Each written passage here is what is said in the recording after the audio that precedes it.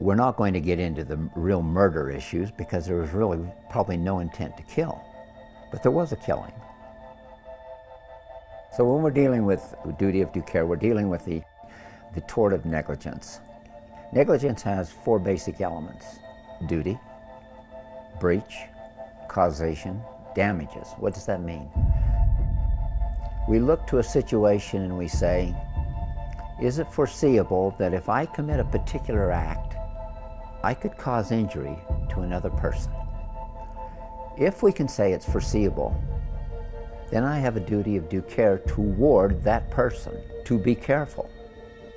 Yes, these vehicles are hard to stop when you're going a certain speed and you have momentum built up.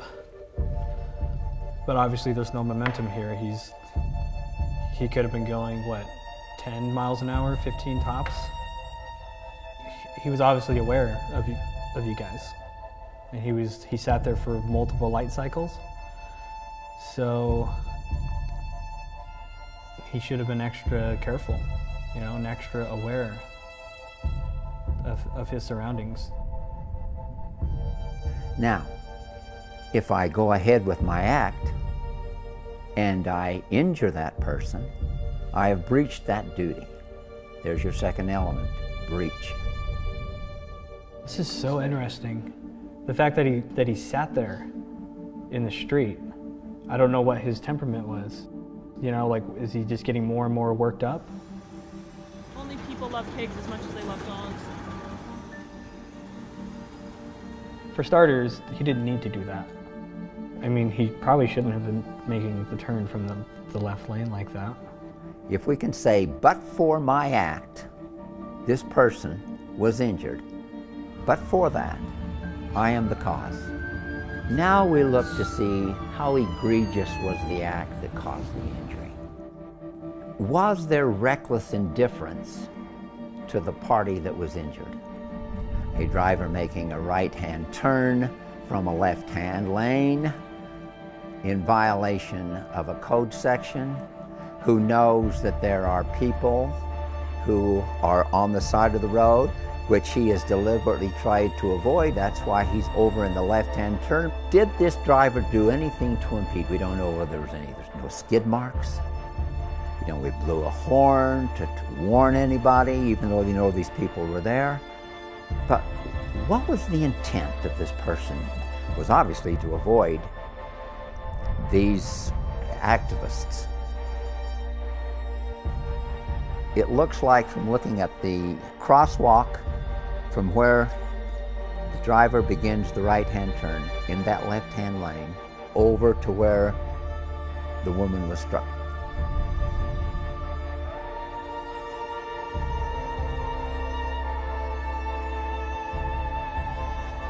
We look to that, look somewhere in the neighborhood of good 40, 50 feet, maybe more, I don't know. She's standing right there. There's no bad weather. It's blue skies. It's a sunny day. She has a white head of hair, a black t-shirt, blue jeans, and she's nearly 6 feet tall, Regan. She's a tall woman, a former model. And so this argument that, oh, I didn't see her. He was just angry, and even when we finally called 2 minutes and said, like, time's up, the way he whipped around the corner, he went so fast. Like, that's why when people say, like, this was an accident, it's like, there's no way. He went so fast. Was the driver under the influence of anything? Was the driver tested for alcohol and drugs at the scene? We say, when your behavior is so willful, when your behavior is so reckless and indifferent to the victim, that we can impose a penalty, and those penalties are substantial. And there could be some politics behind that. I'm sure the truckers' union, maybe something that has to do with the packing house, and it certainly has probably political friends that it contributes to. They would have had an influence and say, wait a minute. And they would try very hard to try to shift the blame to the activists. You are the cause of all of this. If you weren't there, this would never have happened.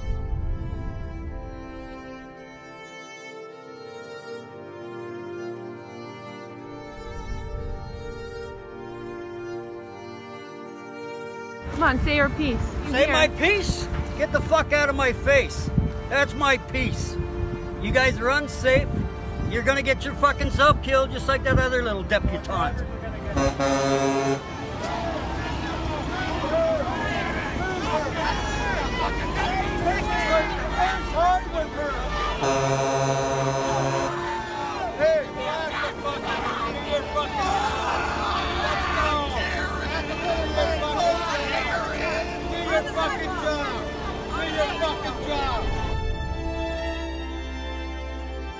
Right now, the purpose of vigils, like the true meaning of vigils, is really losing its focus right now with us because of these counter protesters. Like the animals were already had nothing, like they just had these 2 minutes where we could just try and give a few of them just a moment of compassion, and like the police aren't even letting us do that anymore. I'd expected a lot of human rights groups to be really supporting, you know, you would think, right? Like, who cares who was on that truck or what was on that truck? Aren't human rights activists upset? Right. Like a human got killed for standing up for what she believes in. The truck was there for about 4 or 5 minutes. And all I saw was the protesters walk away from the truck. This was totally preventable. I feel sorry for the victims' families. My heart goes out to them. I sympathize with them, but it didn't have to happen. So like, that's the kind of attitude. All the blame is taken away from the person that actually killed her, and it's put on the activists, because if we would just shut up and go home, she wouldn't have died. It was either on purpose or Intimidation. More likely, you better get out of the way because I'm not stopping. The police are not acting in an objective way, and they're not there to protect us. Right. They're there to protect powerful animal agriculture industry. But it does not absolve him of due care, on duty to be careful, the foreseeability of it all. It doesn't absolve him from why are you making a right-hand turn from a left-hand lane in violation of the code section.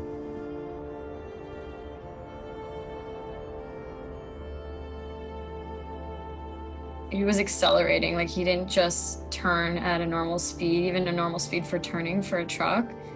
He knew he was there, she was there. It looked like he was trying to hit her, and that was intentional. And the fact that he didn't stop when he dragged her, I fully believe that he intended to hit her. And we're talking about a barren industrial landscape, right? Almost like a football field, but it's concrete with a chain link fence. You can't, and two of us standing there.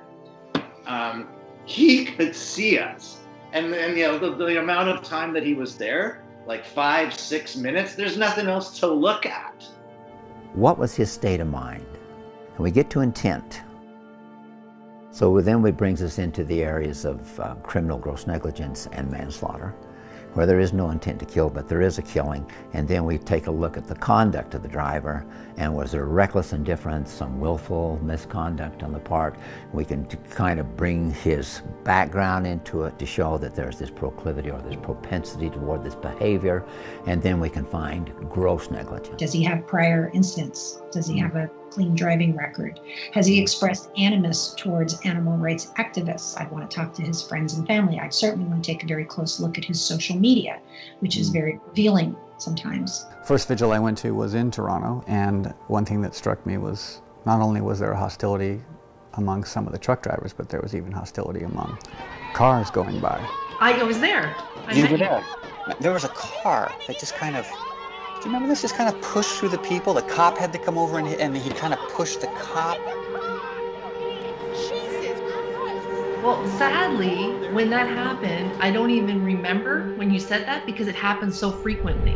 I don't fucking bother you! You get the fuck out of my face, asshole! Get back in your car! Yeah, back in your car, sir! Whoa! We are in the middle of this social norm that some animals we love and some animals we kill and eat.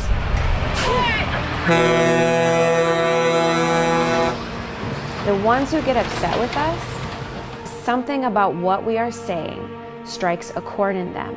Something resonates.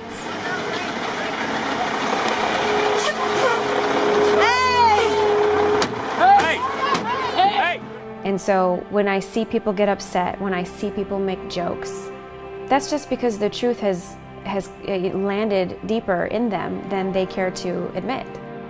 Anyone that feels that strongly has a real guilt issue. Because if it means nothing to you, just keep passing by. I think it's about seeing these animals experience, seeing it right in front of you, going, this is their life. This is what they're enduring, because we have a population of people who are asleep and don't realize that they've been programmed to think we love some animals and kill and eat others.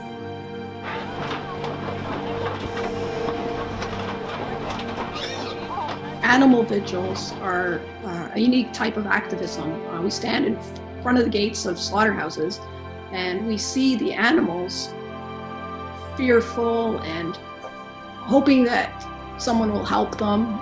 They're still persons. They're not disassembled yet. I think it's important to see, it's important to have a sense of accountability. You see, when you go there and you see them, it's unfiltered. You get to see, look them in the eyes. These are moments before they're going to be brutally murdered. And with other forms of activism, you don't necessarily see the victims firsthand. And there's something really powerful about seeing victims. I think that's the root of mobilizing social movements. Being the victim really mobilizes people. It started with Anita. She was walking her dog and happened upon a transport truck at a stoplight and was able to look inside and saw these pigs and thought, somebody needs to do something about this. In 2015, she ran into a disgruntled truck driver who did not like the fact that she was trying to give the pigs water, and so he had arrested and charged originally with criminal mischief, facing potentially 10 years in prison. In our legal system, corporations have the status of persons, and animals who are our equals they deserve personhood. So basically, at the pig trial, we were fighting for compassion not being a crime, but also to change the property status of animals and to recognize pigs and other animals as persons.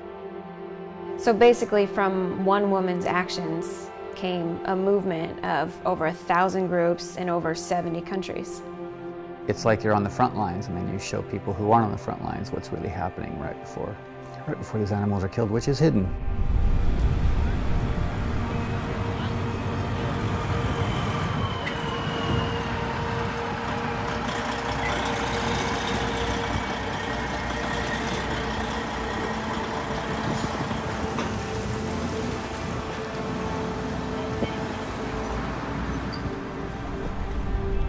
The police charged me with criminal mischief, interference with property.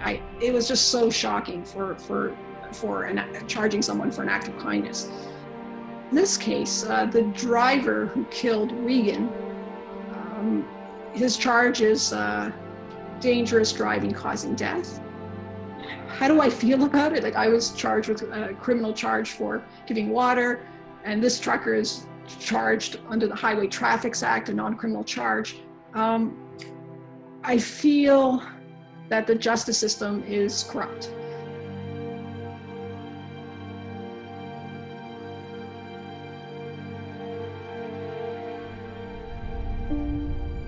When you go to a vigil, not only do you make the connection yourself, but you can share that. If you have some footage and photos, you can then share that with the world. And I find that's very effective, very effective. Right. What do you think it was with Regan that she responded to that type of activism? I'm always interested why someone would come to a vigil where we don't really get to save the animal. We see them right before they die. Like, I remember her talking about Anita's case because she was going to the trials. She would have thought that the vigils are the best way to communicate the problem, period. Our last conversation was the day prior, where she was telling me about the bill and how upset she was. And she sounded very tired, and she said to me, "You realize with this bill being passed. Do you understand the work that lies ahead of me? Laws are not bills.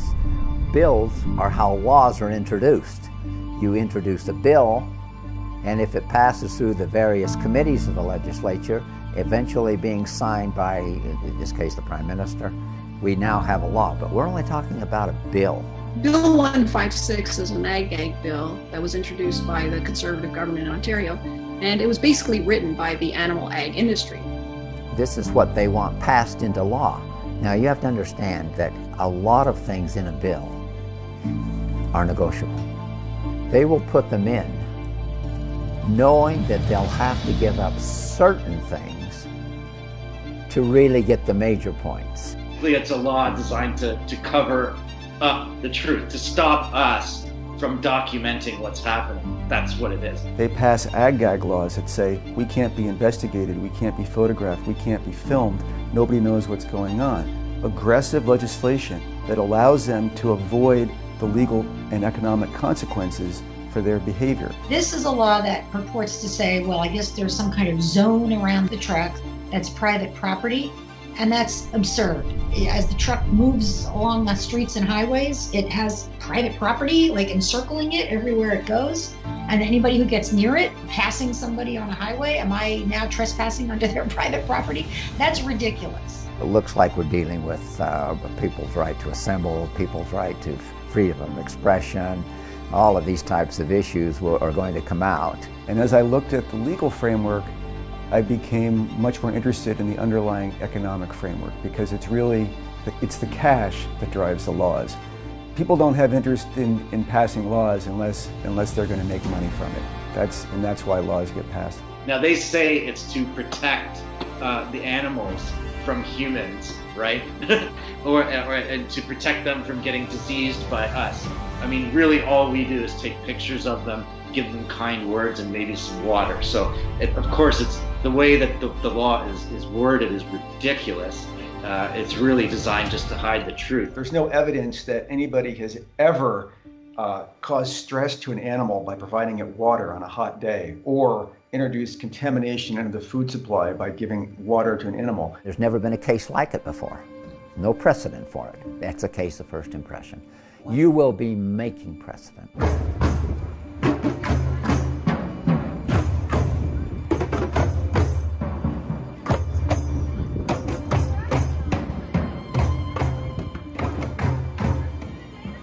Case law. So we understand that there are two types of laws.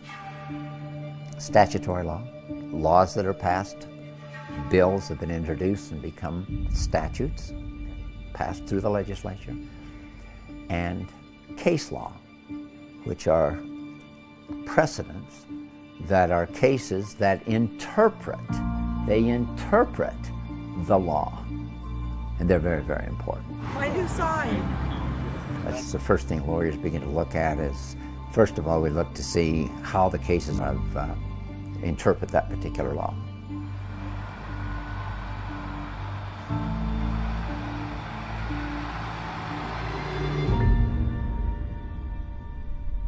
First of all, I want to start off by expressing on behalf of the Halton Regional Police our sincerest condolences to the family and friends of the woman who lost her life here today. We got a call at about 10:20 a.m. For reports of a pedestrian struck by a transport truck hauling pigs in the area of South Service Road and Harvester Road in Burlington. I know the intersection where Regan was killed, and when I looked at the footage, I thought this was a big truck. You know, this was probably 50-55 foot truck. Typically, if it's the same as like another dry van, they're usually around, I think, 73 feet. What struck me about the footage was that Regan was holding a sprayer. She was holding a water sprayer, and you can see where the sprayer got knocked aside, which is pretty close to the crosswalk. It's pretty close to the crosswalk, and there's this sort of sidewalk there, and there's this patch of grass, and there's a chain link fence, and her sprayer is way up there. And then there is this line, this whole line of body fluids, and it's the entire length of the truck. But what's interesting is that the rear end of the truck has cleared the crosswalk. It's come inside onto this service road, and her sprayer is way up by the street, and it would appear that he didn't. Where he hit her, where her sprayer was knocked away, and where he stopped was beyond the length of the truck. This bill says that if you're driving a truck and you hit somebody, you're not responsible for killing that person unless you did it intentionally or with reckless or willful disregard for that person's safety. But there's a big gap there. What is that? Negligence. To come up with the gross negligence argument, we'd want to maybe take a look at his background. He claims he couldn't see her, there was another distraction, or she was in a blind spot. I didn't understand the or. Driving big rigs, you can have a tire blow and you don't know. You've got people flashing their lights at you and people help you communicate that way. You feel speed bumps, and it's a bit morose to say it like that, I think, but yeah, he should have felt that. If his excuse is a blind spot or a distraction, then careless driving is not enough. There is no blind spot. And you can see everyone on the curb from shoulders up all the way down the corner. Yeah, you definitely feel speed bumps. It's called a critical event. So yeah, hard bumps, hard braking, things like that. It's always recording, but it'll take a chunk of 8 seconds before and 8 seconds after. It just wants to see before, during, and after the so-called critical event. That truck driver, he saw Regan. He was staring at Regan the entire time. Like, he had like a clear view of her. I remember this massive garbage truck driving by us, honking. Like, it was just absolutely chaotic.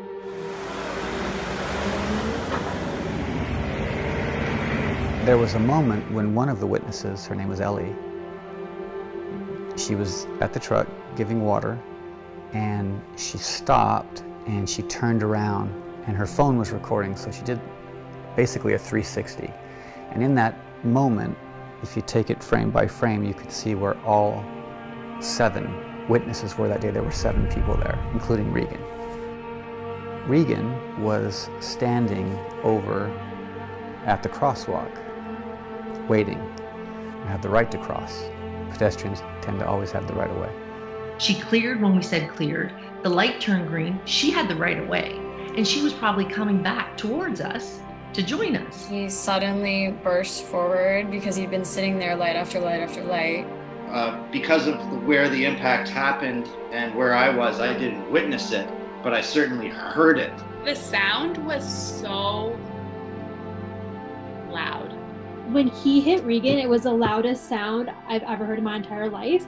People, like everyone else, thought that he hit the fence. In my head, it sounded like the truck had hit the fence. When the truck whipped around the corner, I heard like this really sickening, like crunching sound, and I thought the truck hit the fence. It sounded like he crunched something. I heard. What'd you hear? I heard a crunch. I just heard it was like a sickening crunch. And he struck her near the crosswalk if her sprayer is any indicator. And to keep going, the length of his truck, to clear that crosswalk and be past it before he finally stopped. And one of the witnesses said he never got out. When he hit her, I immediately ran over there, and he didn't stop. It seemed like he dragged her for a long time. And there was a huge trail of blood because she had been dragged, and the only reason he stopped was because the security guard was screaming at him. 2 possible things. One is this dude is super malicious. If you have somebody under your tires, you just keep going, that's pretty messed up, obviously. And 2 is he didn't know. God forbid this was an intentional act, or in the future, there were intentional acts enabled by a law that a truck driver might see as a license to kill. I came around the corner of the back of the truck to the driver's side, and the first thing I saw was just a trail of blood.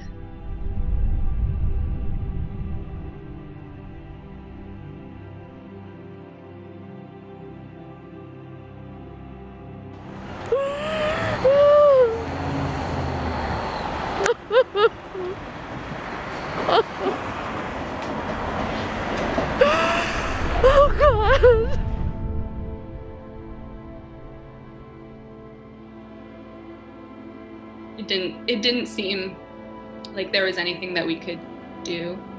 It was pretty clear that she was gone.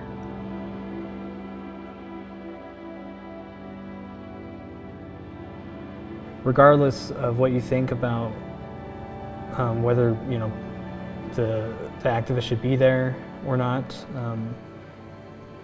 there's never any excuse for something like this. This is, yeah, he should have seen her. I feel very lost without her, as do her friends. My daughter changed my life. I taught her in grades 7 and 8, and in later life, I became the pupil. She was the greatest teacher I ever had. I don't know if it does any good, but I know it does. I know doing nothing does no good. Yeah. I knew nothing about the food I was eating or any of that. There was no internet, It was, if it wasn't for Peter Singer's book, Animal Liberation, that was my only insight as to what was going on. Once you open that door as to what's going on, it is just a world of shock. We've been sold a bill of goods our entire lives. Me, my parents' generation. It is shocking, absolutely shocking. The lack of regard for the feelings of our fellow Earthlings. It is shocking.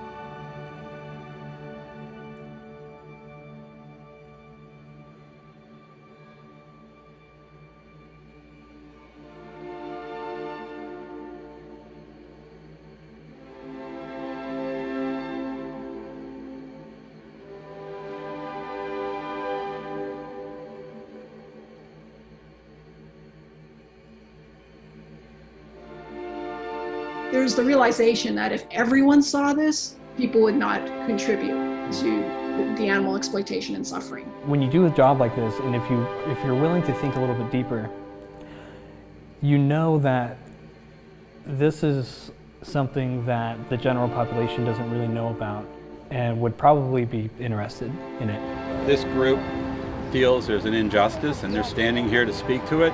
We're standing beside them, as Regan would. Because I've been doing this activism since 1977, when the seal hunt was really first exposed. Yeah. That's when I got involved.